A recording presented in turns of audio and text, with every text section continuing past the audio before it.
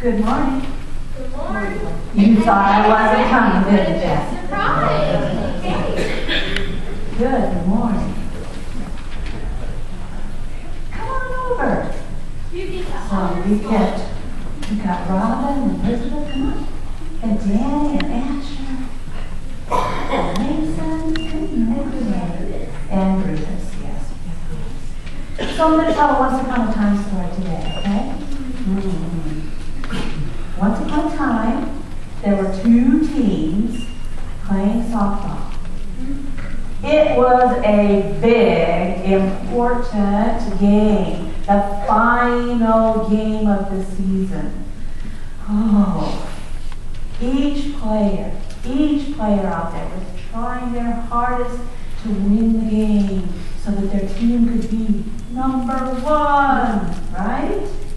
The fans, they were all in the stands going, yay, yay, yay, we're number one.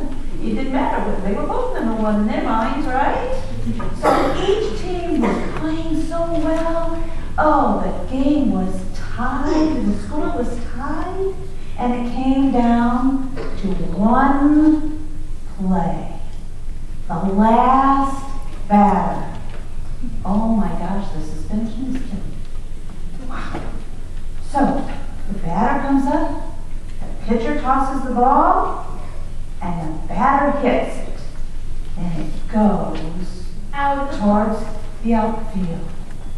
And it seemed like everything was in slow motion.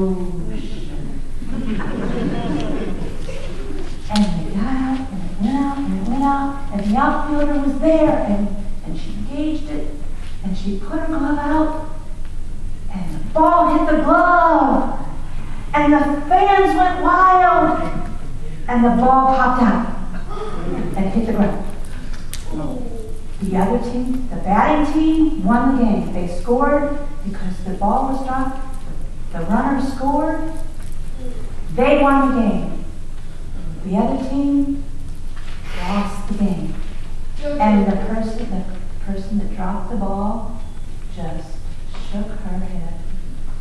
And the coach came out onto the field.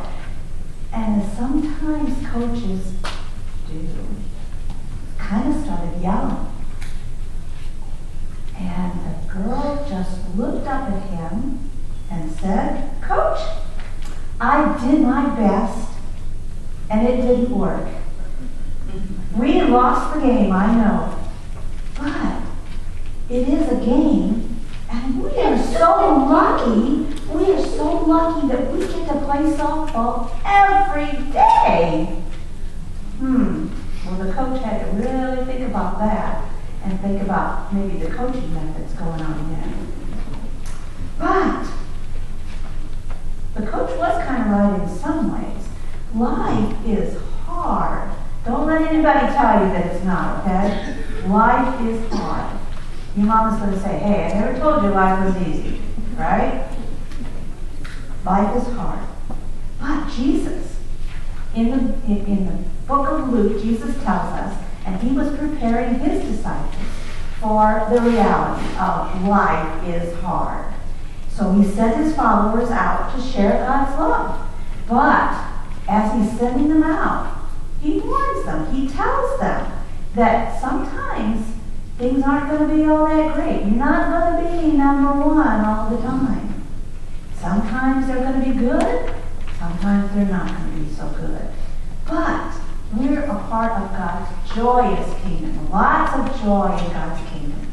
Yeah. We are loved every day. Whether we win the game, whether we lose the game, God's love goes on.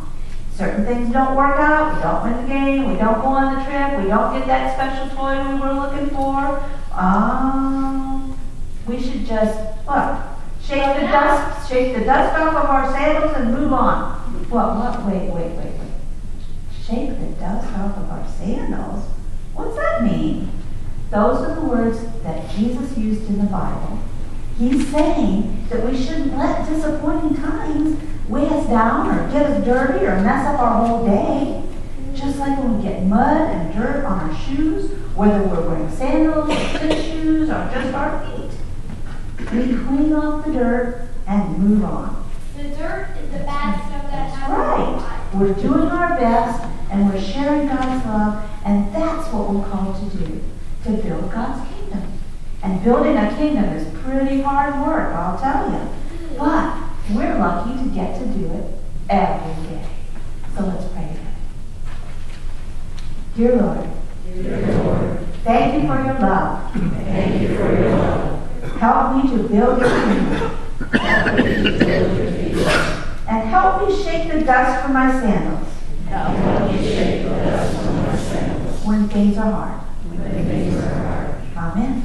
Amen. Okay, here's the easy part. You get to go back